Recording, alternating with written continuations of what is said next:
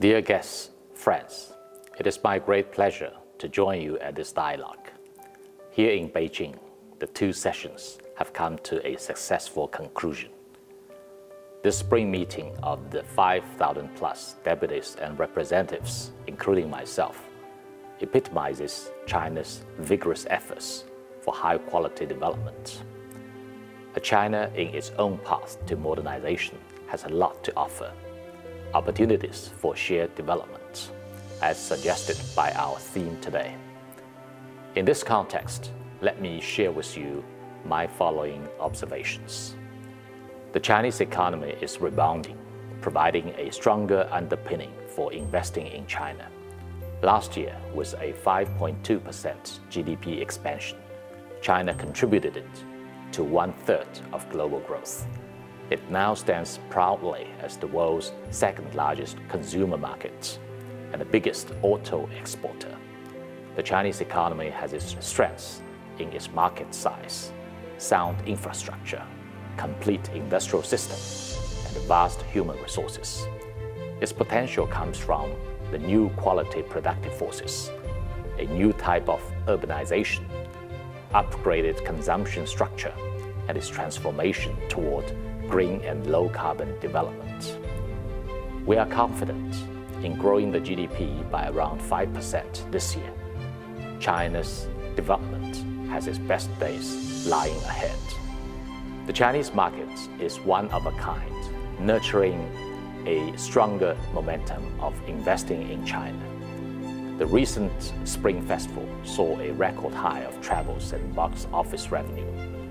China's middle-income population has reached 400 million, and the number is still growing by tens of millions annually. The huge, vibrant Chinese market is open to companies of all countries. We have further shortened the negative list and lifted all restrictions on foreign investment access in the manufacturing sector. Foreign investors can expect broader market access in telecommunications, healthcare, and other service sectors. International visitors will soon find making payment more convenient. In a word, China is building up a market-oriented, law-based, and world-class business environment. The opportunities that China brings should not be missed. Investing in China has even broader prospects. China remains a popular destination for global investment. Last year, the number of foreign invested companies in China increased by 39.7%. Paid-in investment from France, the UK, and the Netherlands grew by 84.1%, 81%, and 31.5% respectively. Using a microscope to examine the Chinese economy doesn't solve one's own challenges. Viewing e-vehicles as iPhone on wheels or describing cargo cranes as Trojan horses only gets one into a nerve-ending cycle. Overstretching national security leads to excessive anxiety. If de-risking is all about China, it means lost opportunities and lose-lose outcomes. After all, with over 70,000 American companies investing in China and the two economies so closely connected, a forced decoupling can be too expensive. Dear friends, the successful summit meeting between President Xi Jinping and President Joe Biden last November has stabilized the bilateral relationship and set forth the San Francisco vision. The two presidents recently exchanged letters of congratulations in its 45th anniversary year of China-US diplomatic ties.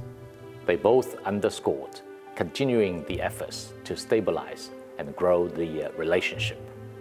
China is ready to work with the US side to garner stronger momentum for cooperation and build a breakwater to protect bilateral relations. We hope that the two sides, guided by the principles of mutual respect, peaceful coexistence, and willing cooperation, can work together to turn the San Francisco vision into reality and promote stable, sound, and sustainable development of China-US relations. Spring is the best time of the year. China in spring is full of vibrancy. The China-US economic cooperation has vast potential. We welcome more American companies to settle down in China. We hope all of you at this dialogue will help us build more bridges of communication and mutual understanding between our two countries. When China and the US work more closely, we can usher in a brighter spring for the global economy and the future of humanity. Thank you.